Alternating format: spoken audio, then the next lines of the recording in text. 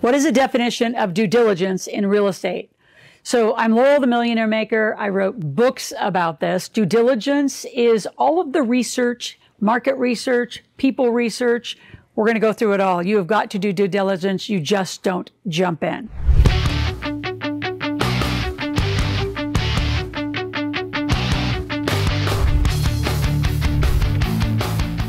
So the three things I want to talk about. Number one, the place you should never do due diligence. Then I'm going to give you 7 very specific things around due diligence for any asset class that you need to be thinking of. And then number 3, I'm going to give you the 4 areas of overarching due diligence. What departments, what categories you really need to be looking at, and what are some nuances. So due diligence could either make a deal, make you a millionaire, or kill a deal and make you broke. So this is serious.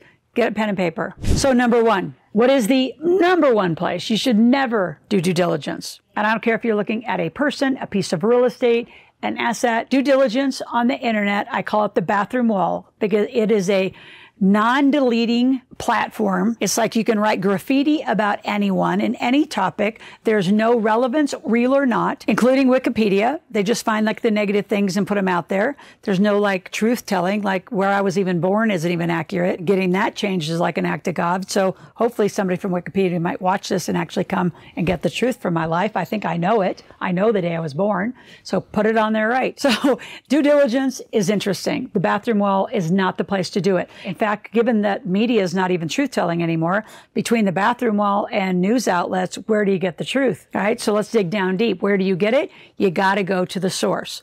Who's producing the documents for due diligence in real estate? Who's producing the syndication? So I'm going to give you those 4 overarching areas, but I'm telling you the bathroom wall, the internet is not where you do it. Your friends and family is not where you do it. You're not going to ask your friends and family who don't do real estate either what they might do. Or your workmates. If the people you work with, which by the way, don't call them friends, you just all kind of rock up and work together. You might be friendly, but like it's so interesting how so many of you get advice from odd sources. Most importantly, people who have never done what you want to do. So why are you asking opinions?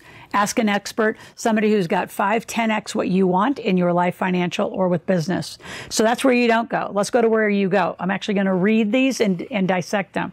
The 7 things you have to do when you're doing due diligence. Number 1 is assuming you have money rules. And if you don't, you want to read my Wealth Cycle Investing book, where I go through a whole series of money rules. In fact, we'll give you a link below with a gift that gives you some introductory ideas of what money rules are. So is the deal, whatever deal you're doing in real estate, or deal, congruent with your money rules and your values? So for example, I'm in the cannabis business, right? I have licenses and there are people who are completely opposed. I mean, I grew up in a farm below Nebraska and marijuana was a drug. And so, you know, I still have people saying I'm in the drug business.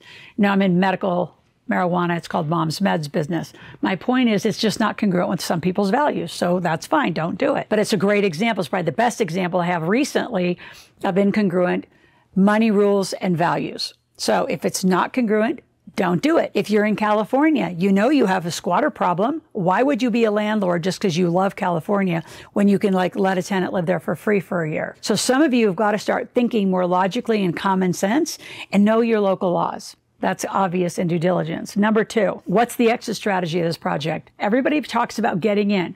In fact, I always say there's this process I take people through, design your divorce while you're in love. And I'm not talking about a personal marriage divorce. I'm talking about a business divorce. Everybody gets excited when the business gets, going in the, and it's exciting. And then the cash flow starts. No one talks about how this thing's going to stop. How are we going to divorce? How are we going to exit? Who gets the mailbox keys? Who gets the URL? Who gets the database? Who gets any leftover capital? How are we doing all of this? Critical. What does big money mean to you? What does big money mean? So I've been in real estate deals, I've been in cannabis deals, gas and oil deals, lots of business deals.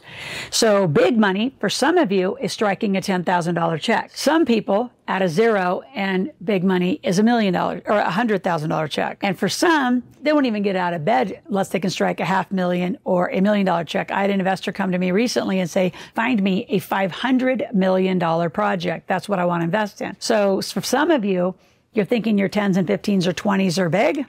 Those are all beginning numbers just to get to the playing field. Number 4, who has the oversight and is it transparent? Meaning, in this world of technology, almost every good investment vehicle has a portal or a website, even if it's password protected, where it continues to transparently show you what's going on in your project. We actually have one for our cannabis projects where we're showing pictures along our journey of the build, of building the hoop houses, putting the Connex boxes up. I have real estate portals. Almost every one of my real estate partners has a portal. I can see what's going on the property, where we are from mortgage payments to cash flow to what the interest rates are, if there's any tenant issues, vacancy issue, any of that. So portal issues are critical. So is there transparency, and who has oversight?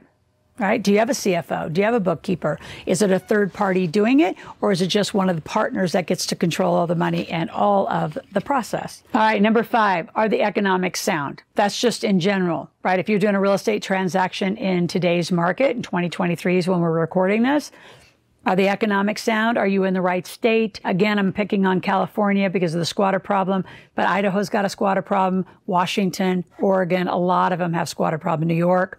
So again, watch where you're investing and what you're doing, and are the economics sound? Common sense. Run it by a really good tax strategist, somebody who understands the law.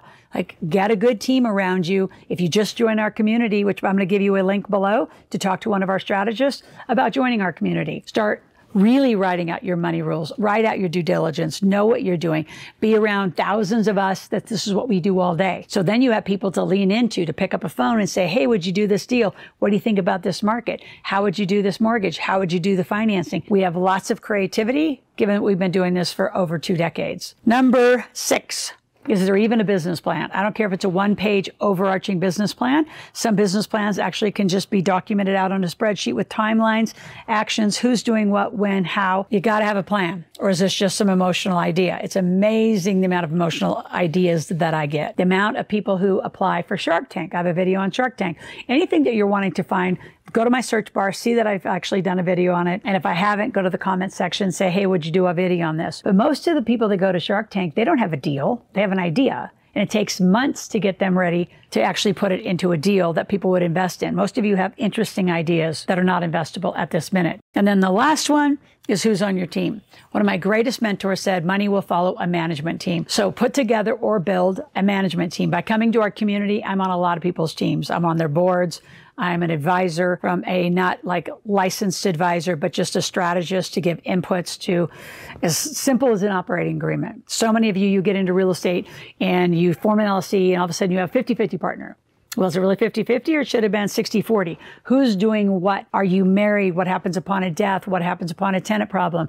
Do you have capital calls? I can give you tons of questions. Most of you do not know on due diligence and are putting really weak operating agreements together. Or worse, you're just going to some .com and buying some cheap $20 stock and block operating agreement. It's not going to get you through, especially if you have a bad exit or a fight with bad partners. Now, before I go to the 4 overarching pieces of due diligence and what departments and areas, I want you to subscribe to the channel, click the notification button, be here 5 days a week. I don't do this for my health, I do it for you, because you need business and financial literacy and just common sense. So be out here, have your kids watch it, have the people you hang out with watch it. You are the sum of those that influence you. So all of us, like, y'all need to get smarter with money, especially with due diligence in real estate. So what are the 4 areas that you absolutely need to be looking at? I'm going to put operations and, again, that management team up first. Who's running the project? It's amazing to me how many people come through all sorts of social channels, which thank you for coming through, and asking us questions. Go to askloral.com. You can ask any question, anytime, make a request. It's ASKLORAL. Come talk to us. Ask us a question, talk to one of my strategists, see if we can help you. But I can tell you that management team is one of the most important things you put together in your lifetime.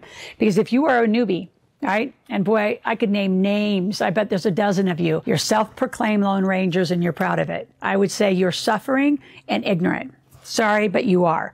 Doing it by yourself is a choice to suffer because you are hoping you know what you do, but you might not. When you get a mentor, which I've had mentors my whole life, you get their Rolodex, you understand their costly mistakes, they introduce you to opportunities, they shortcut you to places and things you don't even know you need, and systems and teams, chart of accounts for bookkeeping. Mentors give you those things. You can find them, you can hope it's right.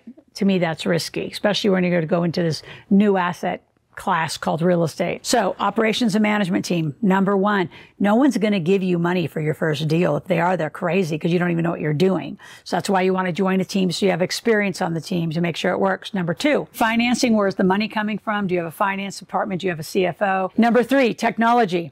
All right, do you have the right fintech? Do you have the right systems? Even a bookkeeper with the right structure to even keep the project together. And then a good lawyer, not just a stock and block lawyer who reads documents, a lawyer who's done real estate, a lawyer who's done gas and oil, a lawyer who's done business. I have business lawyers, not just lawyers who know how to push paperwork through to the courts. Those are interesting, not strategic enough for my brain and my team. So make sure you have good legal, tax, tech, operations. You get it? You got to have a team. Hire mine. Love to have you be on our team. Love to help you bring projects so we can actually look at them and make them viable for you. I have only multimillionaires as coaches in my real estate category. So like we got the best in class. Ours don't read a script like a lot of them. And I can give you 5 prominent names of people. They pay their people $20 an hour to read you a script. Call that real estate coaching. I think it's horrifying. So we have millionaires. We have people who have lived and breathed in all of these structures. So come join us. Click on the link below. Go get a strategy session from one of our team and ask any question at any time. Join our membership, askloral.com. Talk to you tomorrow.